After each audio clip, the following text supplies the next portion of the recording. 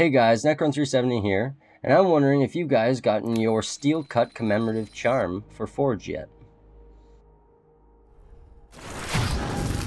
This one-of-a-kind, genuine, limited-run commemorative facsimile is a perfect way to pay your respects to the fallen favored son of the Outlands, the often imitated but never defeated except for the one-time hyper-fighting Federation champion Jimmy Forge McCormick, gone but not forgotten.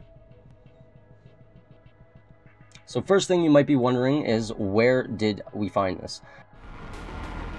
As you drop in, you're going to want to make your way to the sorting factory. Now this doesn't always pop up. I only found this twice since the February 4th update, I'm pretty sure it was. So after landing in sorting factory, you will want to make your way to the train station in the middle with the 4 loot boxes, which, as you can see here on the map, I'm just inside of the sorting factory.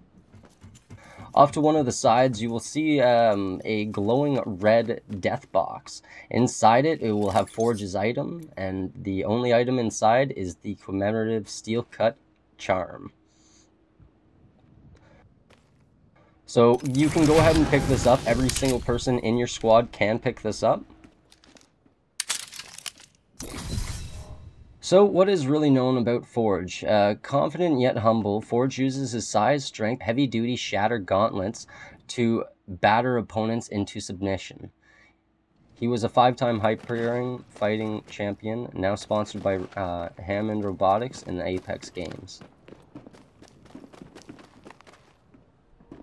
The setup for Forge's interview could be seen after the Season 4 announcement.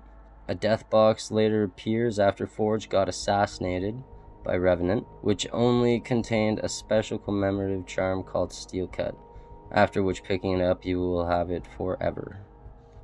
As of now, his death box has disappeared, and the charm itself is actually his medallion, and is the only in-game item that is related to him and can be obtained.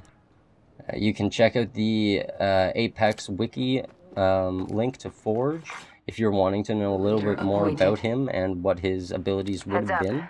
But again, he never made it, and all we have to remember him by is his commemorative coin.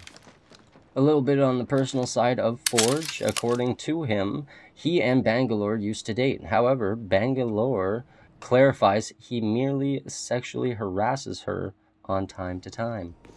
Thank you so much for watching. I hope you found this video helpful, and if you're lucky, hopefully you got your own Forge medallion. Until next time, everybody, I've been Necron370. Stay frosty, my friends.